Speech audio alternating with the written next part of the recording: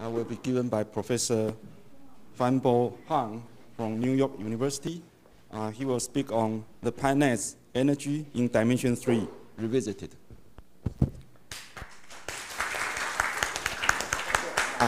First, I want to thank the organizer for invitation. So, actually, Paneitz operator was written by Paneitz probably in the 80s. But so originally sort of like an algebraic result. So, but in probably like 25 years ago, based on some many works of Ellis and Paul and his students and courses, and this started with problems in spectral geometry, like log determinant. So then after that, there is a dramatical turn in probably 20 years ago. They have some very interesting discovery in four-dimensional conformal geometry, like conformal sphere theorem, actually Alice mentioned this morning. So this Paneitz operator actually does not just work in 4 dimensions, in 3 dimensions or 5 or more dimensions. They also have Paneitz operator. So today I'm going to focus on 3 dimension ones, because this is, I'm interested in this because this has very special analytical property. So let's try to see, firstly, what is Paneitz operator in 3 dimensions. So in 3 dimensions, actually the Paneitz operator is the leading operator is Laplacian square. So then you add some middle terms, which is divergence of rich curvature.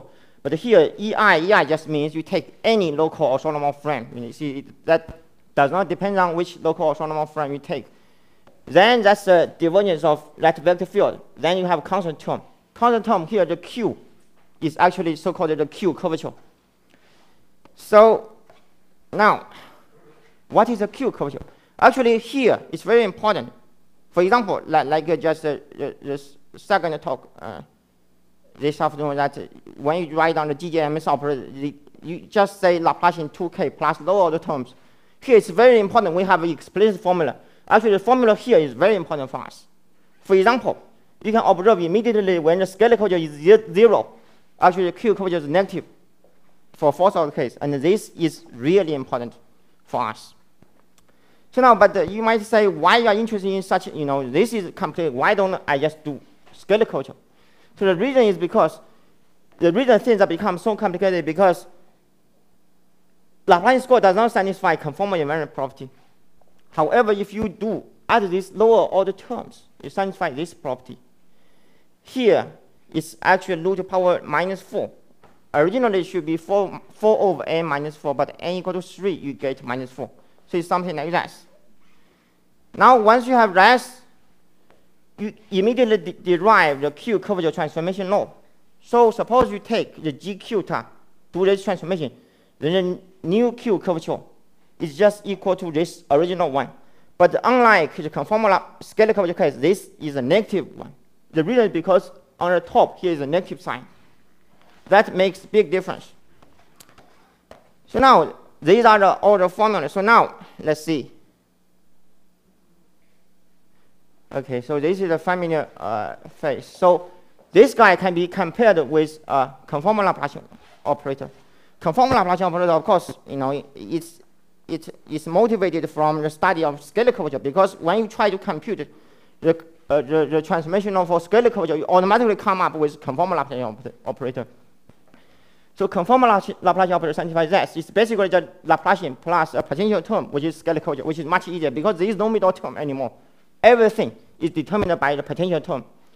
So it satisfies a similar law. Okay, I think people here know this very well, and it introduce this. You have this transformation law. You see, this looks quite similar.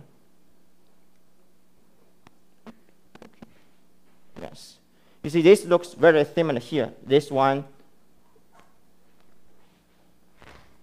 Okay. With this one. This is transformation here. Then on the top here, you have Q curvature transformation. But here you have minus sign. Okay. This actually many times it confuses people. So now let me try to give you some examples. Of course, the easiest one is on flat spaces, all the curvature disappears, so it's just Laplacian square. But unfortunately, you see just Laplacian square. People usually call it a bi-Laplacian. There used to be many, actually bi-Laplacian appears at the same time as Laplacian. But you know, later on, there are lots of study of Laplacian, but not bi-Laplacian. Why? Because you cannot do anything about it. Even very simple question, you cannot answer about them. For Laplacian, it's totally different. Of course, for example, the typical thing, we know the Laplacian square does not satisfy maximum principle. For example, you cannot, for Laplacian, there is a very simple comparison theorem for the first eigenvalue, which says if the volume is equal to the unit ball, then the eigenvalue of differential eigenvalue of Laplacian is bigger than the ball's eigenvalue. But for the bi-Laplacian, this is still an open question for n from 4 or above. I mean, even this simple question you cannot answer. That's the first example. Now the next example on S3. Actually, Q curvature is positive. It's 15/8. Weird number. Then the Paneitz operator, you see, because it's Einstein metric, so the rich curvature just equal to constant multiplied matrix. So the Paneitz operator is just a polynomial of Laplacian. You see, so once you diagonalize Laplacian, you diagonalize polynomials, right? So they have the same eigenfunctions. So you can easily compute eigenvalues. This is just eigenvalue corresponding to eigenfunction 1. So it has only one negative eigenvalue, but then starting from second eigenvalue, it's positive. So here there is a very weird thing. You see, essentially Sn is not far from Rn, and of course, when you talk to topology people, you say Sn is almost Rn, they will kill you because that's not true. But here Sn actually you have to minus point that's conformal equal to Rn.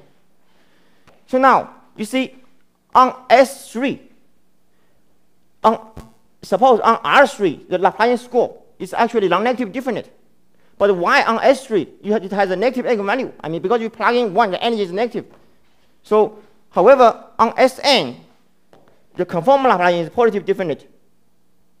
But on S3, it has a negative eigenvalue. Why they don't match? The reason is very straightforward. Because you have to delete one point to make it Rn.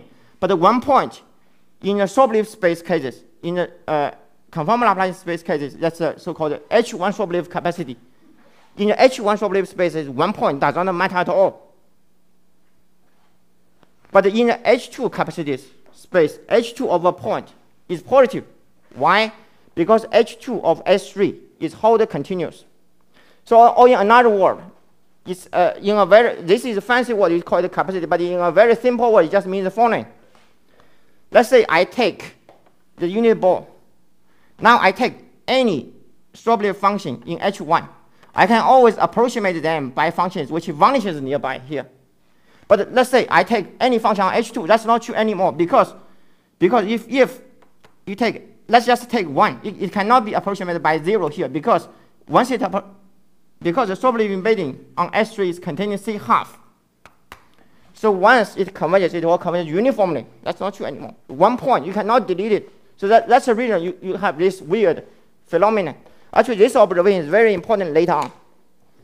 Okay, so that's the next example. The third example on S2 cross S1. So here, the Paneitz operator, actually, you can write down everything. It's separation variable. So the eigenfunctions are just a homogeneous harmonic polynomial on S2, then the trigonometric polynomial on S1. So, so you multiply them. So the first eigenvalue actually is positive. So now it's a positive definite. You see, on S3 it has a negative eigenvalue, but on S2 cross S1, it has no negative eigenvalue.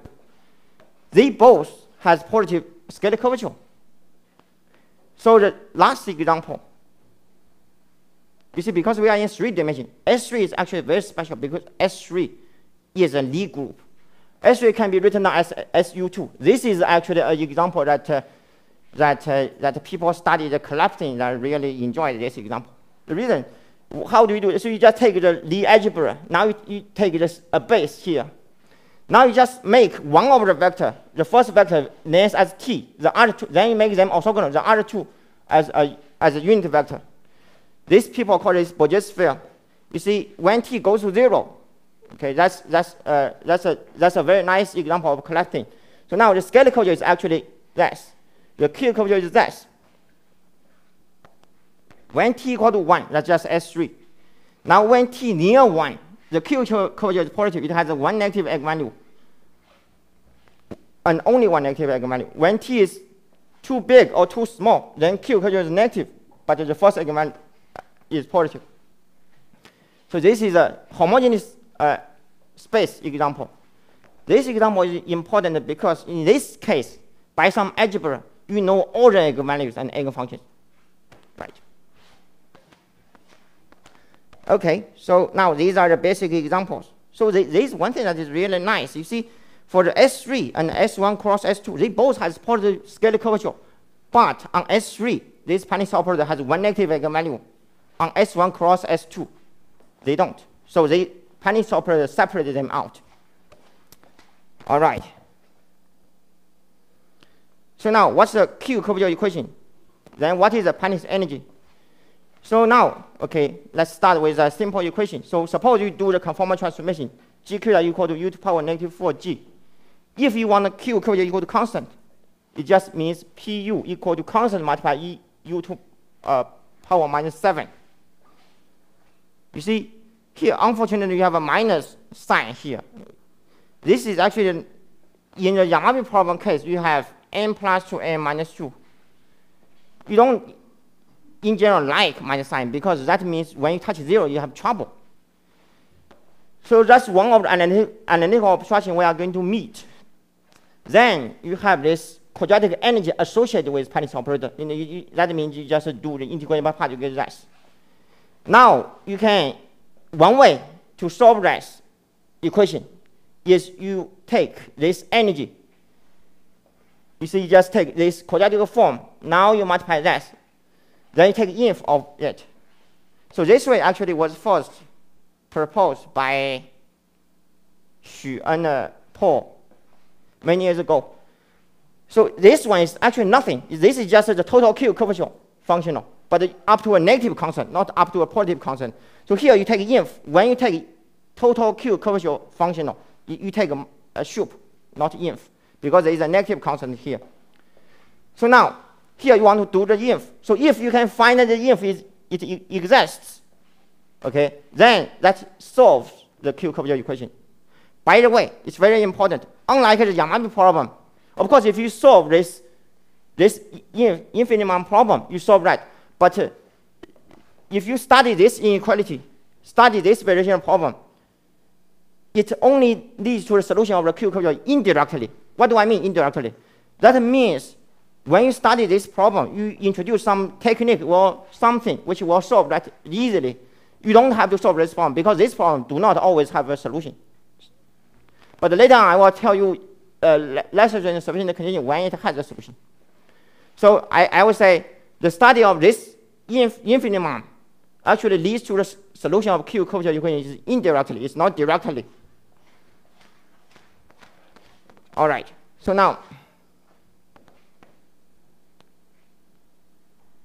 okay. So now here there is something that is really interesting. Suppose Q curvature is positive. Now I just plug in phi equal to 1. This energy will be negative. So when you take inf, that means this value could be negative. Suppose u is very close to 0. This guy could be really huge. Then if the energy is also negative, then you multiply them. That could be go to minus infinity. So does this happen or not? So this is actually really subtle analytical problem. So now, for example, on S3, is this minus infinity or not? This actually is not, is something really funny. So now, actually probably 20 years ago, that Paul and one of the students, one of the postdocs of Zhu actually proved that on S3, you see, this originally you say it might be minus infinity, but actually it's not. It has an infinimum, and the infinimum just take value. You just take u equal to 1. That means standard sphere achieves the minimum. So this is a very funny inequality. Of course, you want to ask, what about other minimizers? Well, those are just like the Yamabe problem. It's quite kind of fairly straightforward. You just take the equation, even though it's first order equation, but you can still do moving plane method. The way to do it is by you transform it to integral equations, then you'll get. So the critical points are just like you can identify them all. So now, Paul and myself has many different proofs for them. But today I'm going to describe a very different proof. The reason I'm interested in this proof is because you see, there is a method to prove the sharp swap-level inequality. It's called subcritical approximation. But when you talk to people about this conformal invariant inequality, people always say, okay, why don't you have a subcritical approximation for that? But you see, now you just meet different problems. Here you have negative power. What is subcritical approximation? So the situation will be different. So instead, you need to figure out some kind of perturbation problem, which you can easily find a minimizer. Then you take a limit. So then why I would like to do this process? The reason is because this process will introduce a new way to do symmetrization for first order equations. Okay, so that's what I'm going to explain now. So firstly, you have a standard swap-level inequality. Okay, that's the one probably studied many times. You have tons of proofs. Okay, basically everyone is interested. I would say if you have 10 proofs, you shouldn't go 9 because different proofs really give you different perspective. So now, how do you do that? So the idea is that first you prove this guy actually is achieved. Then you prove it. Once you know it's achieved, then standard moving plane method will tell you the minimizer is what. But when you prove it's achieved, you have a problem. That's so-called loss of compactness because H1 does not embed into L2 and N minus. That's called critical exponent. So the idea that is you just decrease the power. So that's the reason you call subcritical power method. You just take this. This one is very easy to see it's achieved. It's actually just two-line argument, direct method of calculus. So now the perturbation equation, critical point looks like this. ALU equal to U to the power Q minus 1. Q is less than the critical power. Now you use method of moving plane to show this equation has only constant solution. So that means the minimizer must be constant. So that means for all the subcritical, you prove this. Now you just let Q go to 2n minus 2. You get a sharp inequality. So this is called sharp. This is called subcritical approximation method. You see, one way to solve the Young problem is to do this on general manifold is to do this subcritical approximation method, right? Because that will here the main problem is because you lose compactness. Now you just decrease the power, then you get compactness.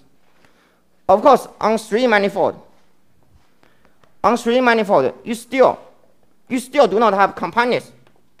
So H2M. This is not compact, so M is string manifold. Of course, we know that if I minus epsilon here, that will be compact, but that does not help us, right? So now we ask the following. The first question I want to ask is, if you want to find a perturbation problem, what is the perturbation problem? Now, firstly, so the main point is how do we formulate the perturbation problem? Of course, it's not you decrease the power. So here, okay, unfortunately, if I want to explain this clearly, I have to say a little bit detail because unfortunately, we have seen too much formulas today, but I'm sorry about this. So let's try to do this because this is the only way. This is bare hand analysis, which I like. Because we do not have heavy machinery here. Everything is bare hand. So now you look at this problem. How do you know it's achieved? Okay, why don't we just do direct method of calculus of variation? Let UI be a minimizing sequence. Now here, you do not normalize the volume 1 because that will not give you a limit. So here is very different. I normalize maximum of UI equal to 1. Why can you do this? Because the test functions are wholly continuous, so we have no trouble with that. So then, because this is bounded by 1, so minimizing sequence, because the whole thing is bounded, so the energy is bounded. But it's L infinity bounded, so the H2 is bounded. You have minimizing sequence, UI goes to U weakly. Now, because this embedded to C half, so that UI will converge to U uniformly. So now here comes the problem. If U is positive, then you have a minimizer. That's easy. But you could touch 0. So once you touch 0, then maximum equal to 1 because it's converged uniformly. Now that's a key point.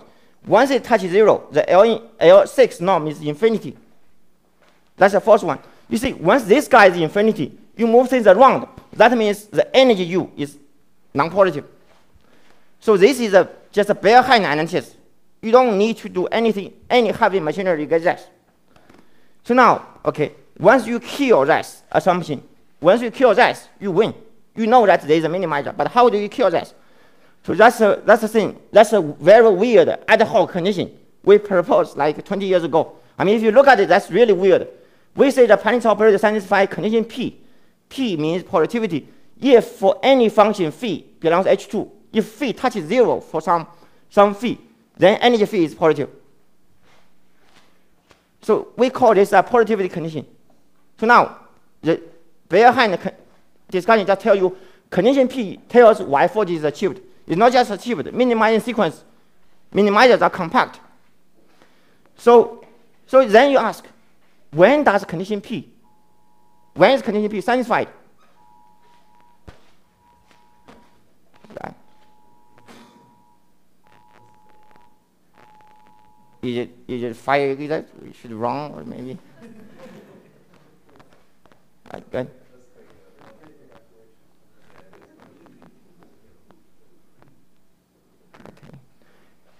So now the first one is, you see the phi test function has to touch 0 somewhere. Okay, you say why you want to touch 0? Because that's the obstacle. You have this simplest obstacle in this case. So if the Paneitz operator is positive, clearly P is satisfied, right? So this is condition actually the first studied by Paul and Xing Wang.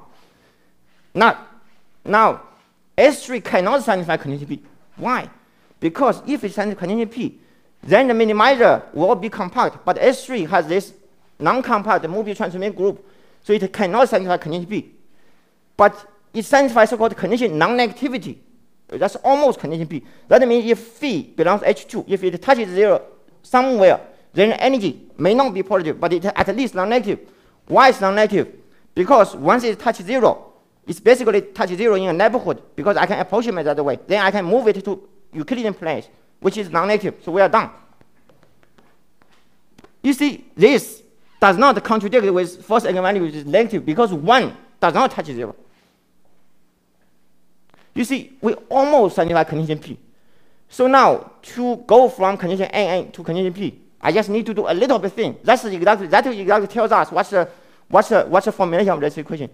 So now, then before I go to the formulation of the perturbation equation, I want to say, if you just go to twofold covering, that's satisfy condition P. Why? In fact, you ask when this equality is achieved. That's exactly the Green's function. And then the Green's function of this Paneitz operator is this. Let me write down that here. Green's function of Paneitz operator on S3.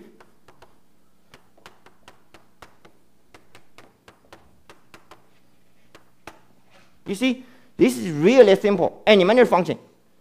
So if you ask, what's the Green function of Laplacian square plus 1? You are done. It's special functions. I cannot write them down. There is no way I know whether it's positive or negative. But for Green function of Paneitz operator, it's an elementary function. Why? How do you get this? Because you just first derive a Green function of Laplacian square on the plane. Then you do a transformational, you get this. So this function only touches 0 once. So when you have a twofold covering, it will touch twice. So it's done. Right. So now, but this is not yet. So, okay, 20 years ago, and Paul and I did really hard work to prove that actually Bourget sphere satisfies condition P. This is not easy anymore, because you think of a Bourget sphere. Why? How do you know that? How do you know that S3 satisfies condition double n? You have to develop everything to Rn. But the Bourget sphere, whatever, if you delete a point, if you develop everything, what is it? Nothing.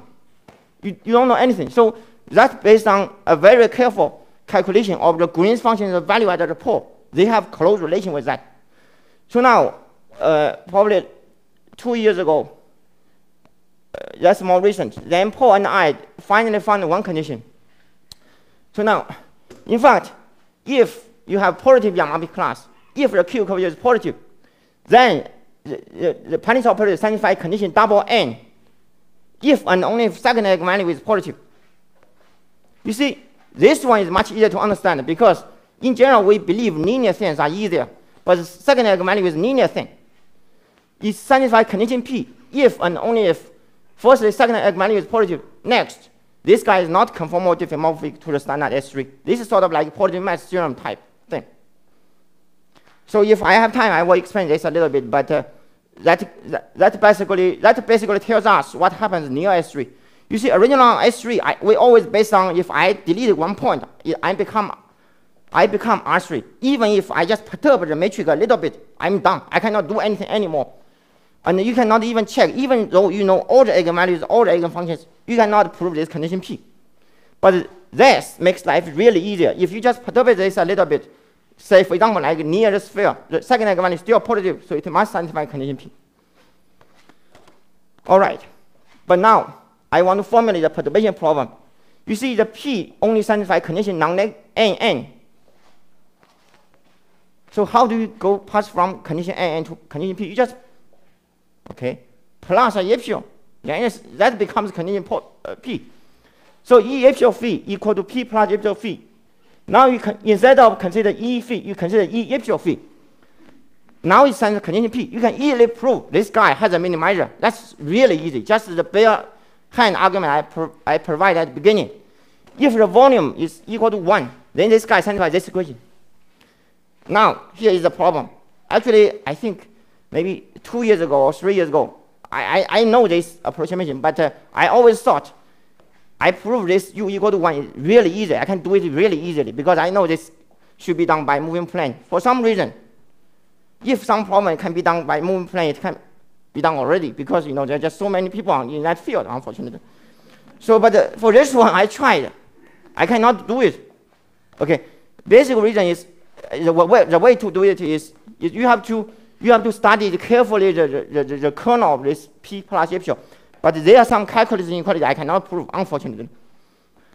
But never mind, because I can avoid. Now let's assume I don't have this, even though I believe this is really true. I mean, you should try it. It's actually a very good exercise to learn moving plane method. If you haven't learned before. If it works out, of course, that's good. But it didn't work out, at least for me. So actually now I'm thinking of doing symmetrization. You see, symmetrization only works very well for second order equations. For example, a very easy example is this, which I just said at the beginning. If the volume is equal to Bob B1, this is a really beautiful theorem that they proved as first eigenvalue. How do we do this? I can write down this in 2 lines because you just take any test function, then divide by integral omega phi square is bigger than or equal to integral Bob B1 greater than phi square star square. This is the proof of it, and this is, this symmetrization process is really useful. For example, like prove the Moser-Chladni inequality. Many times you reduce the problem to radial symmetric functions. However, these are really nice. The only thing bad is it does not work for second order things, and it's not true. Just make this. Maybe if you don't know this problem, I should let you know maybe. For example, if n equal to 2 or 3, if you look at lambda 1 Laplacian square omega, that's still true. And the proof is not easy anymore. You cannot use symmetrization, but the proof is done by Ladivici. But when n is bigger than or equal to 4, you don't know. That's still open. Even as simple as that, it doesn't work. So now, how do you do this? I cannot reduce this problem to phi radial symmetric. So how do I do that? So now the method is this. I cannot do it symmetrization for every test function. However, I'm going to show I'm going to do symmetrization only for minimizers. So this is the critical point. So what's the point about minimizer? Because minimizer satisfies additional equation firstly. Secondly, minimizers, the n is smallest one. So you have a little bit comparison. So in this case, you can do. So the closure point here is the following. Unlike a classical symmetrization approach, this works for every case function. The method I'm going to show you, it only works for minimizers. So for this one, symmetrization method to work, you must know the minimizer already exists. But that's the easy part. Okay, so now let me try to, but how do we do this? The first ingredient is the Green's function. So here, maybe let me try to explain a little bit. You see, for higher order equations, how do you do things? Usually, of course, you do not have maximum principle. Sometimes, if you know sufficient information about the kernel, it will save you. So let me show you some examples. So the first example is so-called Adams inequality. You see, most Schrodinger's inequality has a higher order extension done by Adams, but that was done by integral method. So there is another guy called Fontana. Actually, he extends the so-called most Schrodinger's inequality to higher order Laplacian, right? On manifolds. How do we do that? Again, you have to resort to the Green's function of Laplacian higher order equations. So actually, Ellis and Paul also did that because they needed that for Paneitz operator. I think they did it in dimension 4 too, right? So the firstly, but Green's function of Paneitz operator explicitly there, an imaginary function. Once you know that, you can write down Green's function of Paneitz operator plus epsilon explicitly. It's an infinite series, and based on that thing, actually you can say Paneitz operator is actually, because this is invariant on the orthogonal transformation. So this guy is actually a function minus k epsilon of x dot with y. Why I write minus k epsilon? Because it's a negative thing, and the k epsilon is a positive, strictly decreasing function. That's very important. So now, that's the first ingredient. I know the kernel explicitly. Next ingredient, yes. There is a symmetrization result for integral by Bernstein-Taylor.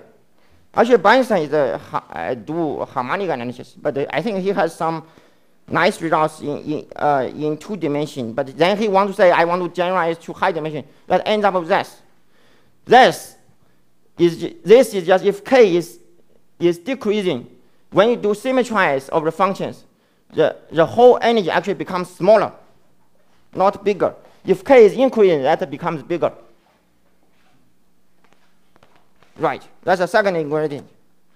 By the way, this is a so-called Ritz rearrangement inequality on Rn.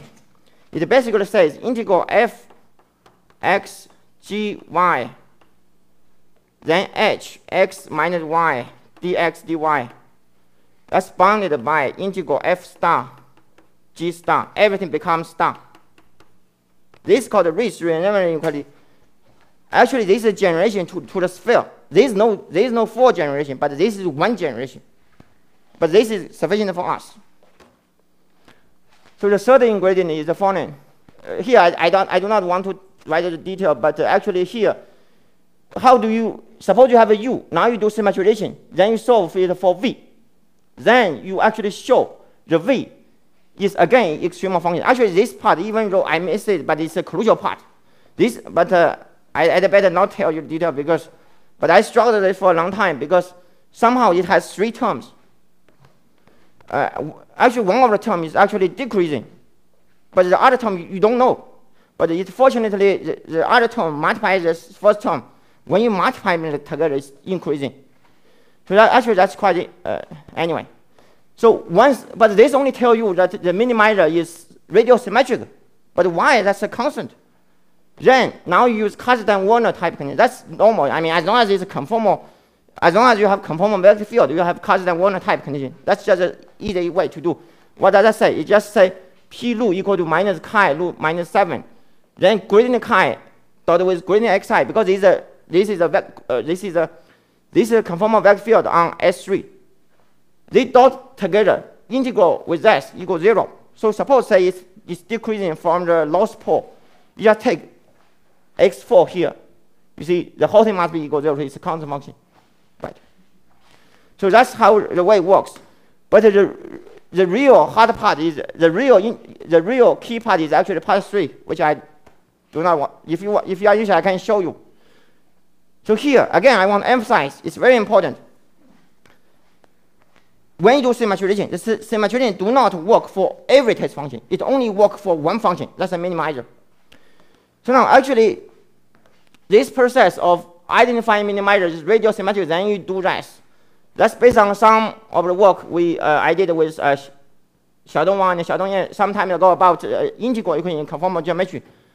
And the other idea of this, I mean, it only works for minimizer. It comes from Robert, who is a student of eBay.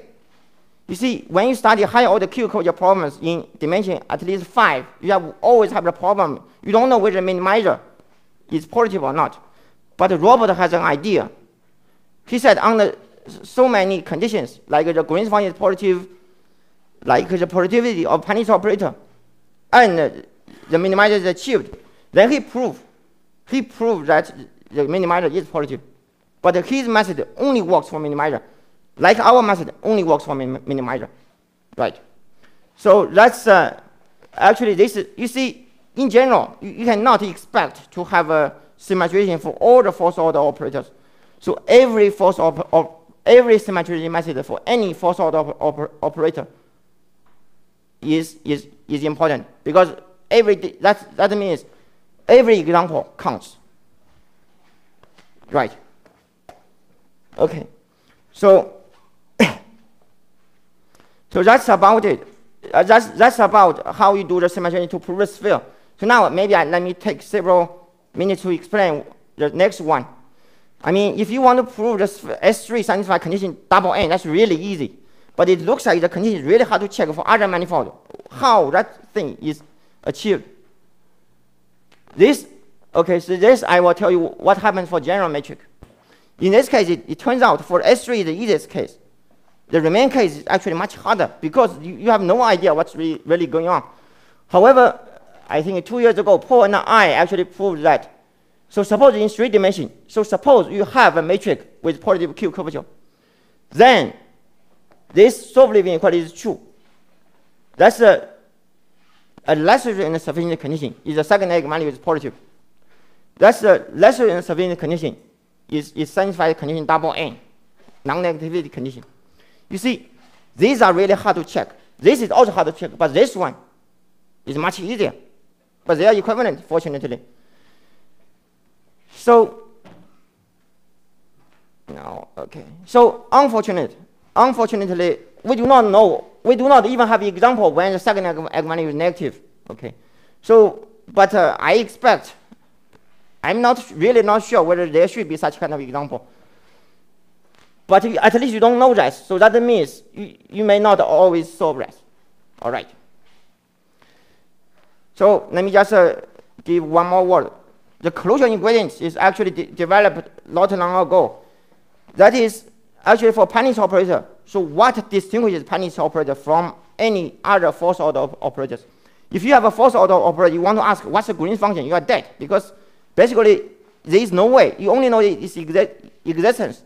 But for this Paneitz operator, it has one identity. It distinguishes it from other operators.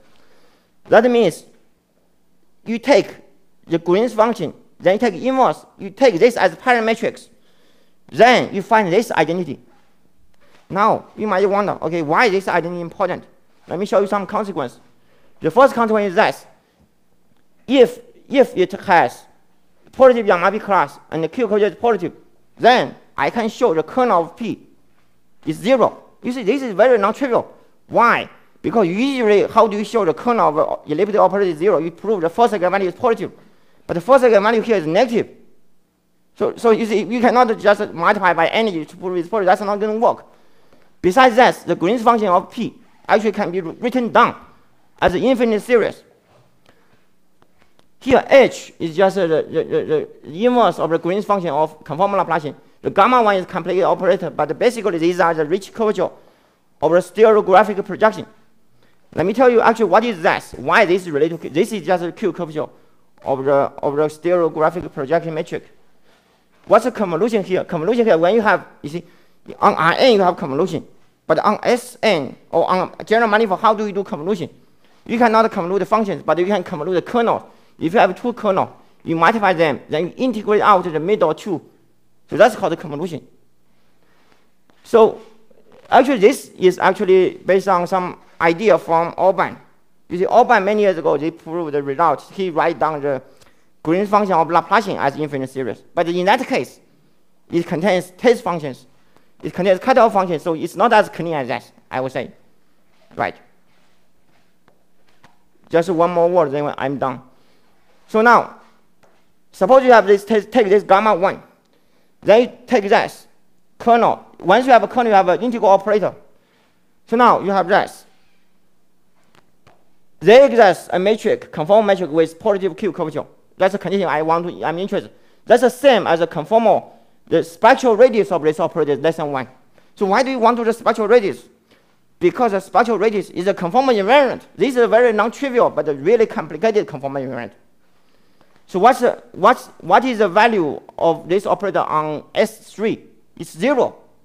But away from S3, as long as it's less than 1, you have that kind of matrix. And that's also if and only if Green's function is negative away from the pole. Away from the pole. So if it touches 0 at the pole, that's S3. Otherwise, it's always negative. And based on that, you can easily solve the Q curvature equation. Right. So actually, second equation, you have to do this. Then you use the previous identity again. So, but that one is a little bit, so maybe I want to skip that one. So anyway, so I want to emphasize the main point here is the following. Sometimes you still can do symmetry for higher order equation, but it only works for minimizers. And that still solves the problem. You don't have to do it for any other function because minimizer is the only thing you care. Right. Okay, so that's all for today.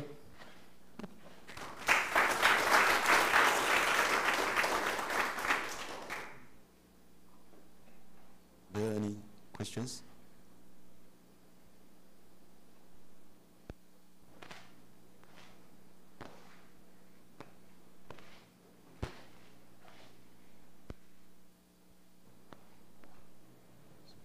That's all right.